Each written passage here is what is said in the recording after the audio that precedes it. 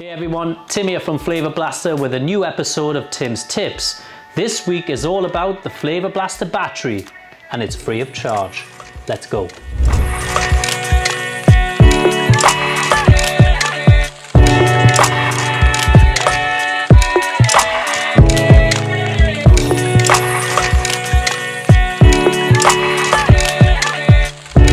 A few customers of ours recently have been asking the usual questions about the Flavour Blaster battery. How long does it last? Which cable should I use? Does it work if I spill a margarita into the charging port? So in order to answer these valid questions, here is a step-by-step guide for you guys to follow to charge your Flavour Blaster and look after the battery.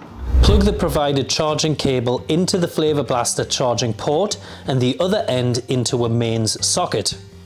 We recommend only using the charging cable provided, and if you need to use an adapter, make sure it is 12V1A. Also, never let liquid enter the charging port on the Flavour Blaster, as this will create a short. It will take the Flavour Blaster 8 hours to charge from 0% to 100%, which will give you 8 hours of usage time.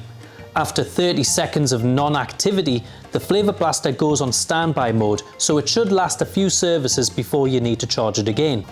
The screen on top of the Flavour Blaster tells you how much charge the Flavour Blaster battery has.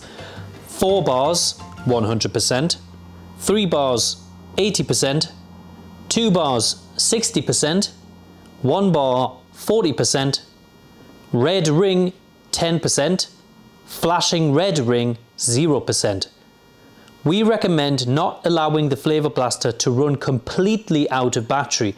As soon as the charging screen displays 1 bar, put it on charge. If the Flavour Blaster has run completely out of battery, be aware that it can take up to an hour before the screen starts flashing again after you have put it on charge. Don't worry, it isn't broke. A couple of final points. Try not to overcharge the Flavour Blaster.